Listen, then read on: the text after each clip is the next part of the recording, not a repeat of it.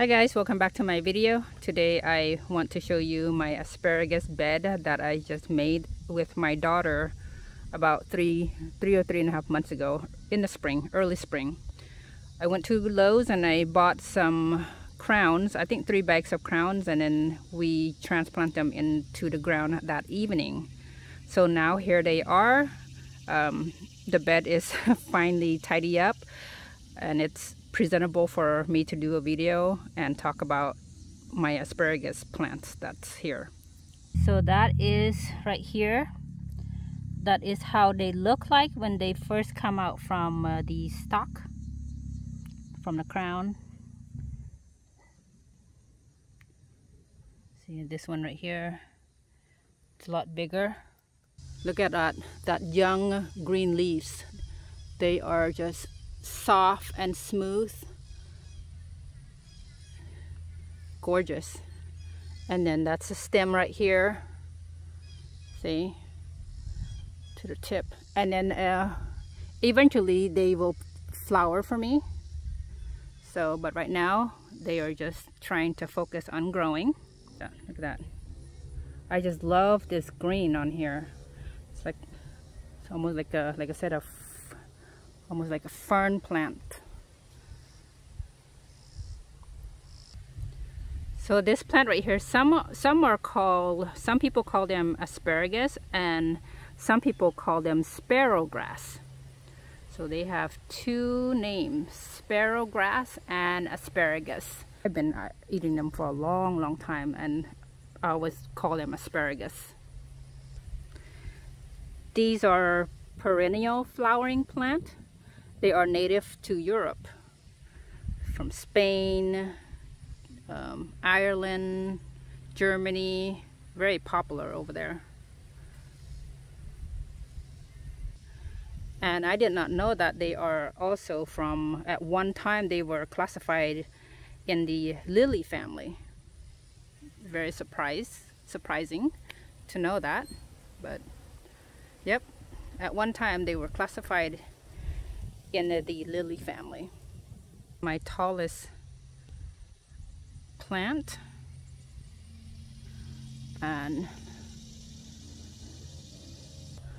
of course I got that leaves there, and then this is the stem right here, and then that's the spare. This one right here used to be a spare, but it gotten older, so now it's just it became woody and then you can't harvest anymore. I can't show you the spare anymore, but let me try to find you one that has a spare. As you could tell, that's the new shoots right there. The shoots is still young, it's still soft, it's flexible. Look, at even bounce back. Okay, so this right here at one time, oh, cicada, I love that insect, they're just loud. So this one right here, at one time it was a spare. Let's see if we can focus it, but I don't know why it's dying on me. And then, but this is a new one, a new shoot that is coming out. So, and then it gets tall like that one, and then because they're still young, this is the first couple months in their life, a couple months right now, I can't harvest them. I have to let them grow into, you know, mature plants. But that's how they grow. So that's a spare, and then a spare or shoot, you can call that. And then they get mature up, and then they become hard and woody, just like the main stem right here. And then they would just grow until they have leaves, and then eventually these leaves will give flowers.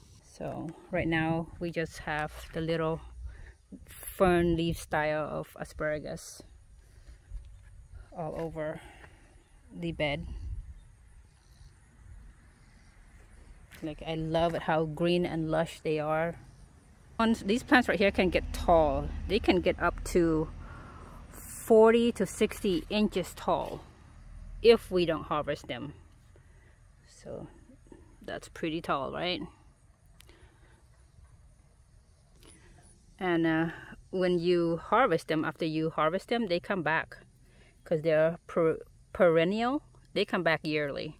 So don't worry about not be able to, don't worry about replanting your asparagus. They will, man, these things, when we were growing them in California, our bed, within, I think we had it for 3 years, but in 3 years it was filled with asparagus and fern. They were just hanging all over our bed, and they produce and reproduce like crazy. So if you love asparagus, you won't be disappointed at all.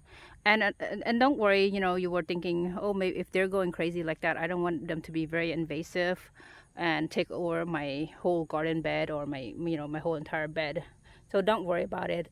It's not that invasive like mint. Oh, mint are just out of control crazy. But these ones, you can, you know, you can control them. And once you made a asparagus bed, these things can last for over 20 years, 10 years or longer, if you you know, give them water here and there and don't neglect them that bad. They will come back for you over and over and over every year. And when they come back, they come back bigger, thicker, and better, just like, you know, how the store is when they sell their asparagus. Let me come over here.